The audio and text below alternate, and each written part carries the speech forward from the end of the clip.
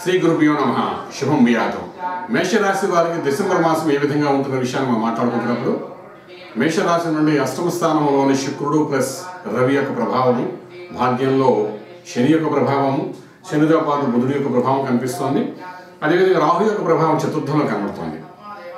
చతుర్థ రాహు అంటే అర్ధ రాహు, చతుర్థంలో రాహు అనేది దోషంగా కనిపిస్తుంటే అష్టంలో రవి ప్లస్ శుక్రుడు ఉండడం రెండవ దోషంగా కనిపిస్తుంది.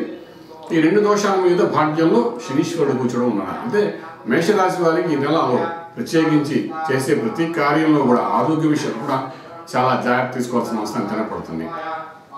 ఈ రాశి వారికి రాహు యొక్క ప్రభావంలో కొంత దోషం కనబడుతున్నప్పటికీ అష్టమ రవి యొక్క ప్రభావం ఉంది కాబట్టి ఆ రవి అనేవాడు కొంత బలహీన స్థితిలో ఉండడం కారణం శుక్రుడితో కలిసి శుక్రుడు కూడా బలహీనంగా ఉండడం వల్ల వీళ్ళకి దోషం మూలాన ఆరోగ్య సమస్యలు వచ్చే అవకాశం కొంతవరకు ఉంటుంది. జాగ్రత్త తీసుకోవాల్సిన అవసరం ఎంతైనా ఉంటుంది.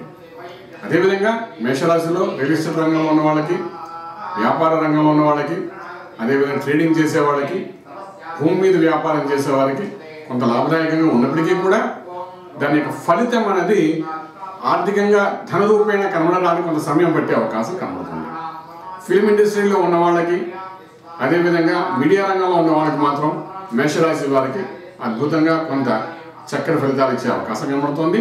ఇది కాకుండా విద్యారంగంలో ఉన్నవాడు ఉన్నత విద్య కోసం చేసే ప్రయత్నాల్లో కొంత సఫలీకృతం అవ్వకుండా ఇబ్బంది పడే అవకాశం కనబడుతుంది. ఏదైనప్పటికీ దూర ప్రయాణాలు చేసేవారు కొంత జాగ్రత్త తీసుకోవడం, వాహనం నడిపేవారు కొంచెం తగు జాగ్రత్త తీసుకోవాల్సిన అవసరం ఎంతైనా ఉందని చెప్పగలుగుతాము.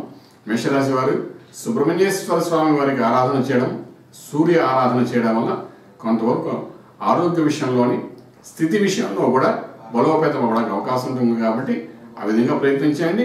రాజమార్గంలో రాజయోగం పొందగలుగుతారు. శుభం భూయాతు.